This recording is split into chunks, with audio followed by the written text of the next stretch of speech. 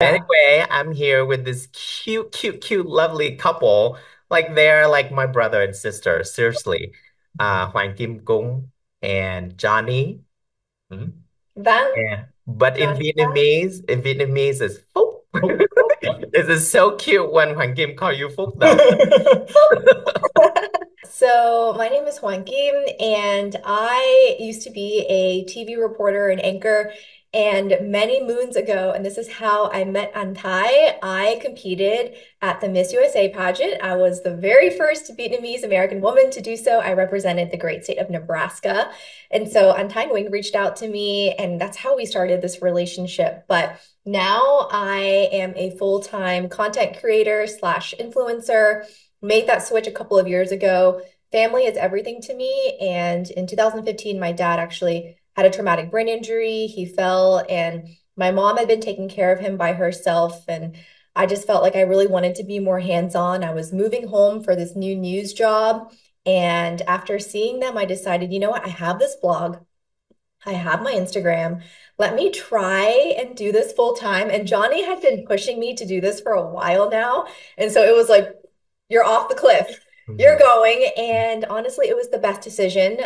They always say you'll never forget time with your family. So being able to be with my family and spend that time with them, taking care of my dad, my mom, and then now like being able to have time to like be a wife, be a mom, it's been the best. I'm Johnny Van, lucky husband to Juan Kim. I'm an entrepreneur, run an internet service provider. And I think the things that define my life outside of my business are I met Juan Kim in 2010. And then luckily enough, you speed up through 2019 when she moved to Dallas and we made the jump into having her become a content creator full time. I mean, now we get to be with family all the time, now that we have a child. And then ultimately, got married in 2022 Yep. and it's been a wild ride ever since. Now, I've learned in my career, we have many alphas in the room sometimes, and there are times to sit back and listen, and times to We times to we step we do forward. trade off. We We trade off. do. He's a keeper, Hoàng-Kim. He knows when to listen. That's a keeper. Okay, so let's go back a little bit. Yeah. You born in the US. Yes. Okay, Born Johnny in the also US. born in the US. Yep. Yes. What I love and so impressed that you both born in the US, but so heavily influenced by the Vietnamese culture, by your family, by your parents, and like, I've known I've met a lot of girls, and not everybody is so cool with traveling with the mom and like doing everything with the mom. You know what I mean? But Yeah. it was like Honestly, it's my mom is it's my hero, you know? she is. And Yeah. it's one of those things where we were talking about this a couple days ago where, I have friends of all backgrounds, right? I Yes. have Caucasian friends, Black friends, Latina friends, Indian friends, and we all have a different relationship with our moms. For your wedding, we did two sets of Áo Dài, Correct. one for the temple ceremony and one for the Western ceremony, right? Yes.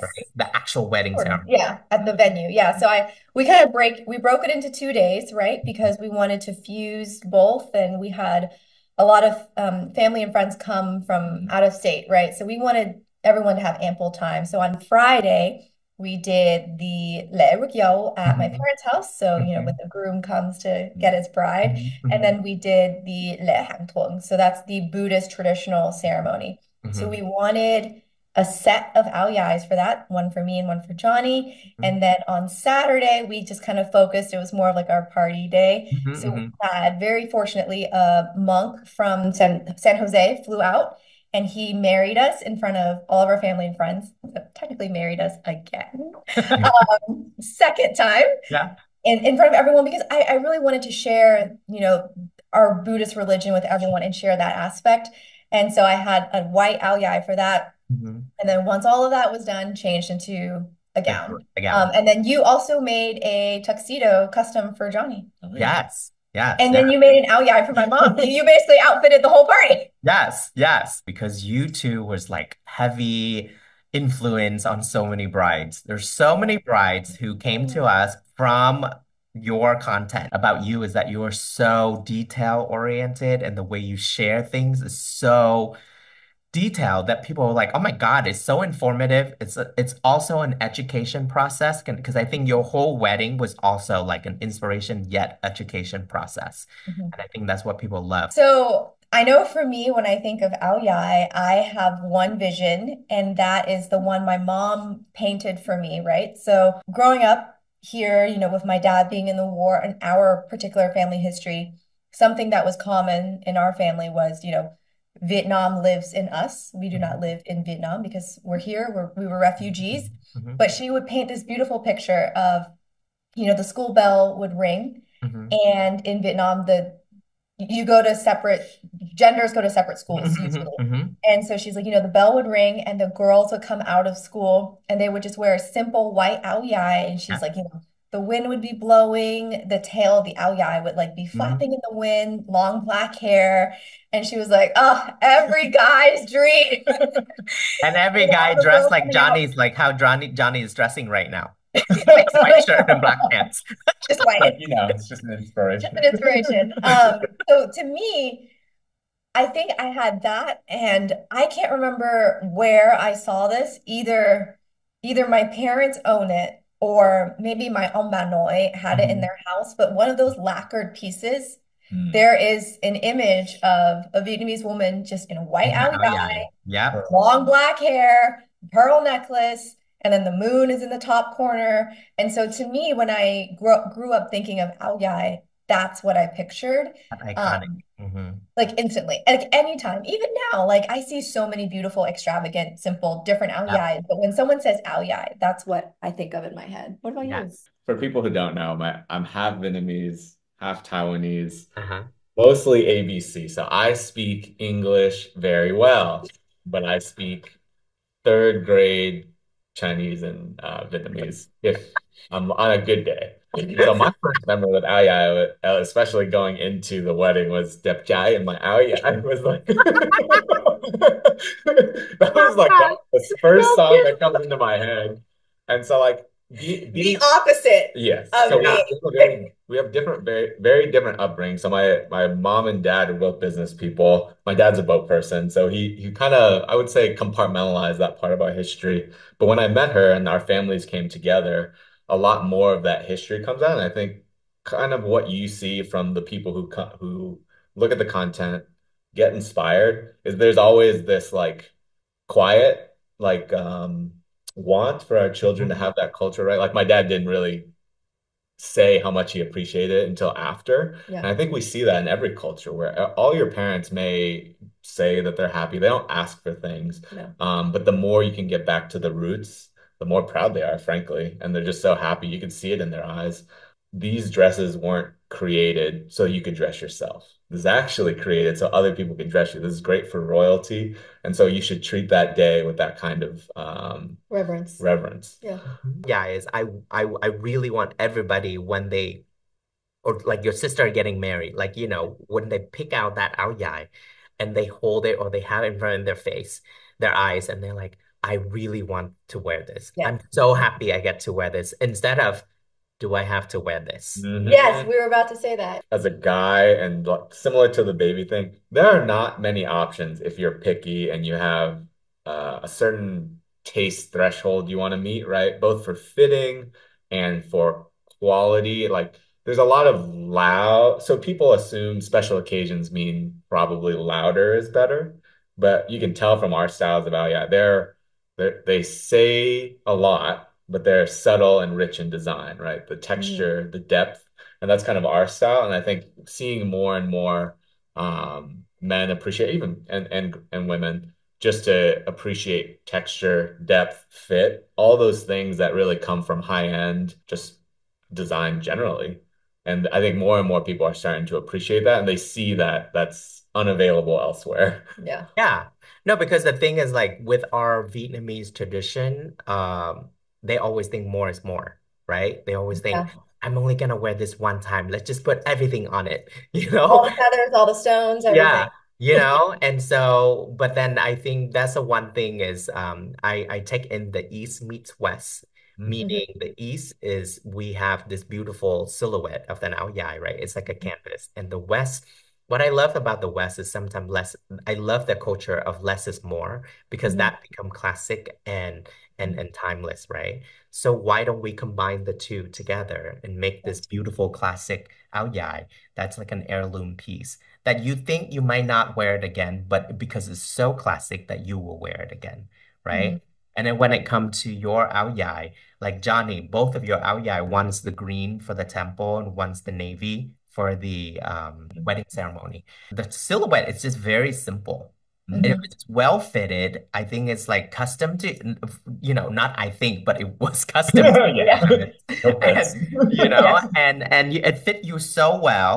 Mhm. And then for Wang Kim, she's not new to the whole custom fit. So she had that experience before already.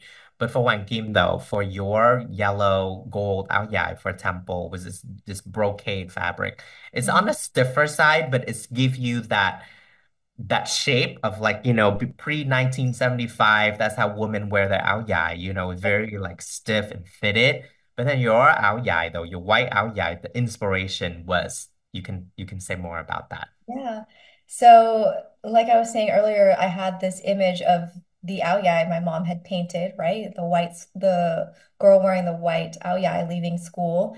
And so it also just so happens to be that, they say the bride wears white. So I Yeah. thought, what a perfect world where I can blend both, right? So I have known for a long time I didn't want to wear anything red, right? I know most Vietnamese brides wear red, but yellow is my favorite color, so that's where we got that from. Mhm. And so with the white, I wanted it simple. I figured if anything, maybe we have the tea ceremony one and the temple ceremony one be a little bit more ornate, but I wanted the white to just let the fabric do Yeah. the talking. So we went with the white.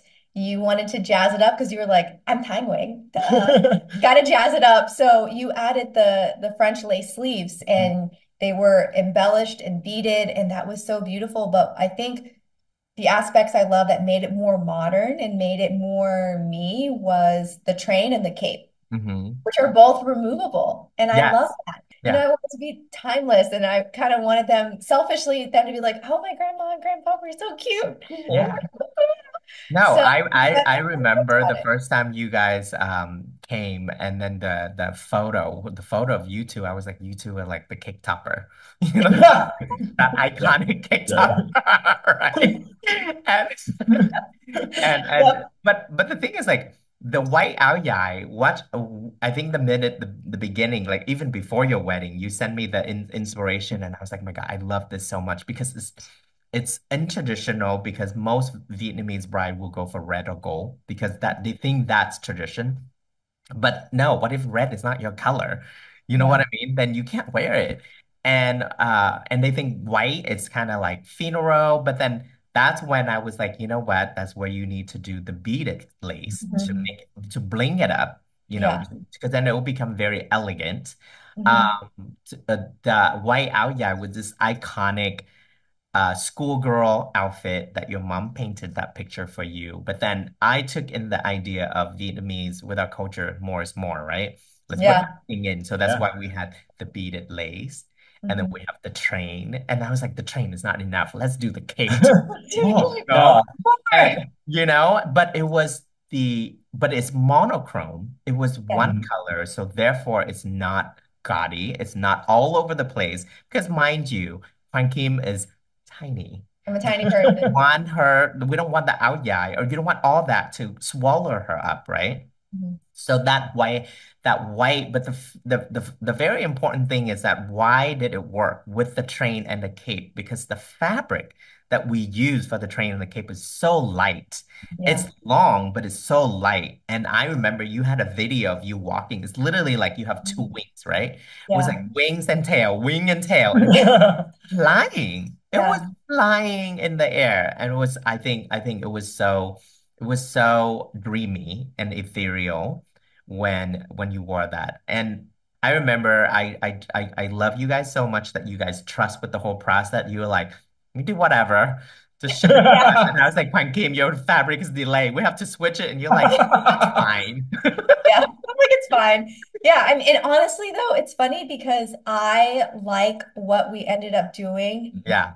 so much better. And I Yeah. almost feel like it was meant to be, Yeah. right? When we incorporated so many cultural details in our wedding, it wasn't even just for our culture, right? I got messages from followers who said, I was on the fence about adding my Nigerian culture to my wedding, but now I am. Watching you do this, like I'm inspired. And, for me, I feel like that's what makes us unique. People can see it through the videos and through the content, but being able to embrace your history, your family, and who you are, I think that it's like a lot of people just assume, like, I've gone to these things, I've seen these things, and you kind of have hidden away part of yourself and part of your family.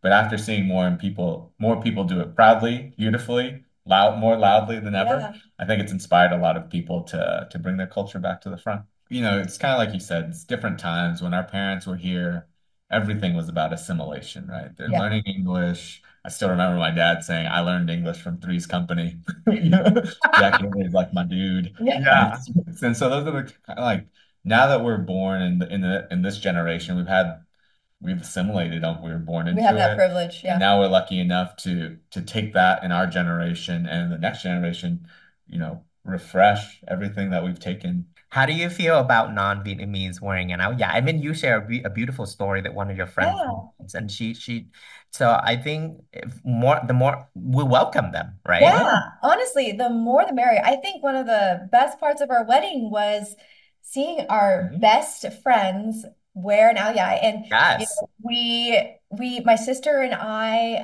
measured every single friend, yes. I saw and that I your think whole that was bridal party. our whole party, right? And it Yeah. was so fun to, have them take part in that with us, and everyone loved their outfits, and it was just nice to measure everyone, had them be part of our culture. It didn't get shared on social media a lot, but I Yeah. just want this particular look, this particular color, and I want it to be this way so we can share that, like, it's not always going to be loud and, over the top. It was subtle, and it turned out it happened to be the exact opposite of Hmm. Johnny's out. Yeah. Hmm. He Hmm. had the front panel that was patterned, Yeah. and then it was plain, and Hmm. then they had the pattern and then plain in the front. And And if anything, that's the time where you show these non-Vietnamese, Mhm. how an áo dài would, and it's possible to wear an áo dài. Like, don't be shy about it, and don't yeah, think that you're appropriating Mhm. our áo dài. And it's really show like how you wear it, right? If you wear yeah, it proudly and confidently, then you own it. But if you're gonna yeah, go out and you be like, oh my God, I don't know if I can wear this, then yeah. it shows. It's more for you, Hoàng Kim, how your mom took Mhm. you on this whole journey with an áo dài, Yeah. right? Since you were young. What are your plans? What are you gonna do with your daughter with the journey of an áo dài, of the áo dài? Oh my gosh. I actually haven't thought about this too much. Well, I clearly bought her an Ao Dai before she was even born, a more modern one. Uh-huh. But I think my hope for her would be similar to like what Johnny said, right? Do I have to wear this? Hmm. Right? I never want her to have that reaction. I'm sure her preteen years when she's like moody and about to be on her But you period. also went through that with your I mom. know This I is had how a it turned rebellious out, phase. I had a rude rebellious phase, but I like Yeah, to think that that aside, yeah. I hope that she will always feel proud and beautiful in one. And I think the kudos to the Aoyai is it's so flattering for everyone, Hmm. right? Hmm. It Hmm. is so flattering, so comfortable. But I hope that she always feels beautiful in it. She never feels like she has to wear one. And I Hmm. hope that when she wears it, she feels more in touch with her grandparents, her Hmm. great grandparents, and every woman who came before her Hmm. who made her who she is Hmm. that day that she's wearing one. With an áo dài. But I just want to thank you so much to both of you, my cutest cake topper. Do that pose again. Johnny, I love that. And I love you guys so much. Thank you so much. I'm so happy that, I was in this journey with you with your celebration. And then the result is that you have this beautiful daughter that hopefully one day we get to meet her in person. Yeah. Yes, Yeah. absolutely. We'll bring her to you Yes. Yeah. on the condition she gets a little Ao Yai. Well, let's finish with this. And Yeah. I'm going to tell you something. Thank you so much. And Thank you. I cannot wait to create more Ao Yai and have more Ao Yai story with you too. Absolutely. Thank you. Thank you.